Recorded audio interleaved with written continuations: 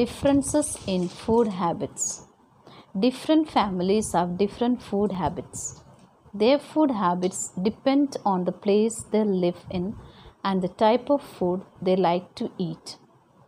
Some people eat only plant foods like cereals, pulses, nuts, fruits and vegetables. They are called vegetarians.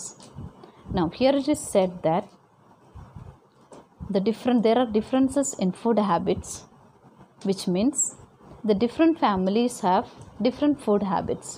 Some families may be having the food items which they like, and the other families, they will not be having the same type of food. They may be having other type of food. Some may be having the cereals, the pulses at home, and the other house they may be having the meat and fish, etc. And it also depends upon the place they live in. Like a Punjabi will not be taking a food that the South Indians are taking. So North Indian and South Indian, their foods are different. They don't take the same type of food. And the people who eat only plants food like cereals, pulses, nuts and vegetables and the fruits, they are called the vegetarians.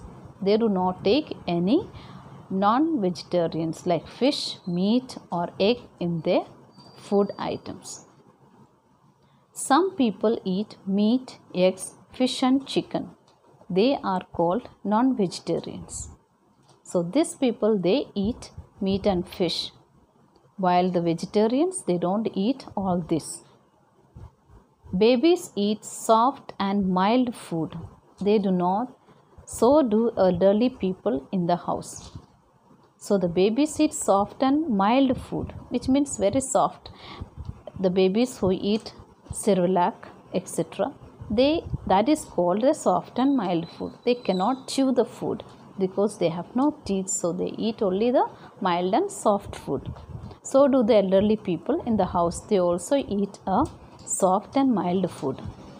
Whatever may be our food habits, we must make healthy food choices to stay healthy. Whatever may be the food habits, wherever we are staying, and then we have to take only the healthy food to live a healthy life.